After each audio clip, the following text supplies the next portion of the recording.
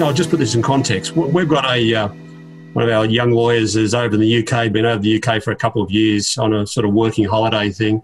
We're trying to drag her back as quickly as she can, and she's still working for us.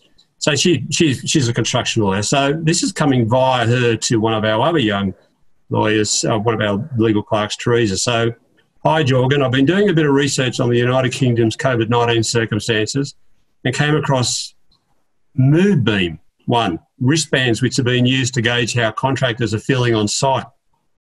I was wondering whether there are any plans to introduce something similar in the Australian construction industry. Sorry, mate, it's random, but... Well, I would question why we would do it. Yeah.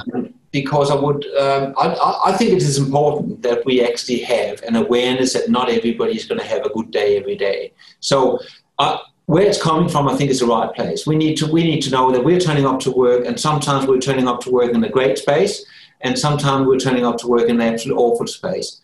Work is a great place to intervene because we will go to work until the last bit of hope has been sniffed out of us, because so much of our hope sits in work. So that's really good.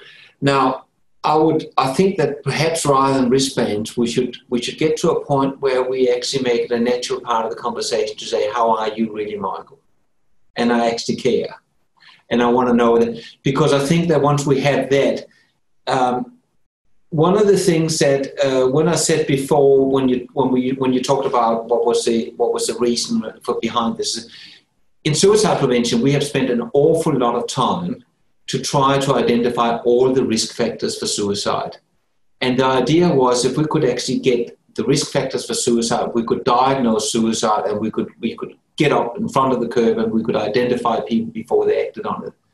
We have been a hopeless failure in doing that. It cannot be done. We cannot predict suicide that way because humans are so,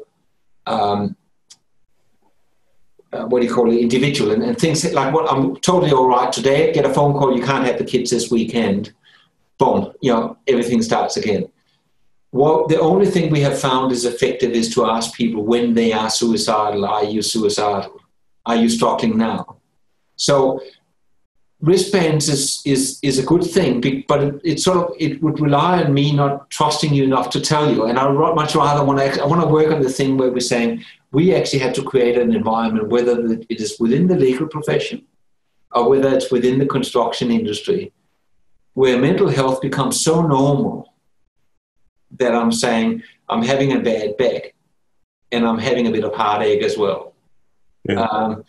That is actually okay because it happens to all of us. So I'm just a little bit concerned about trying to diagnose people, and that's sort of a little bit where we're going with the wristbands. Yeah, no, that's fine.